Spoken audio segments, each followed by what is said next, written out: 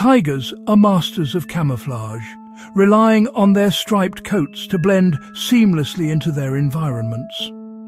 Although their bright orange colour may seem obvious to humans, many of the animals they hunt, such as deer, boar and other ungulates, cannot distinguish orange from green.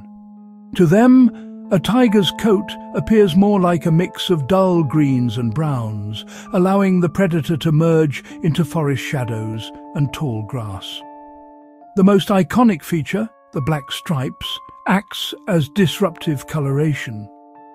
Instead of revealing the tiger's shape, the stripes break up the outline of its body, making it hard for prey to recognize a large approaching animal.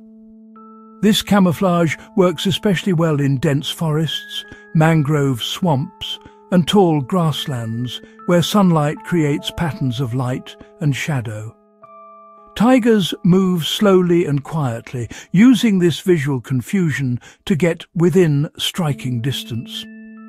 Their stripes differ from individual to individual, like fingerprints, giving each tiger a unique pattern that helps it hide in its specific habitat. Even white tigers, though much rarer, have faint striping that still offers some level of concealment in snowy or pale environments. Camouflage is also crucial for tiger cubs. Their stripes help them stay hidden while their mother hunts, increasing their chances of survival.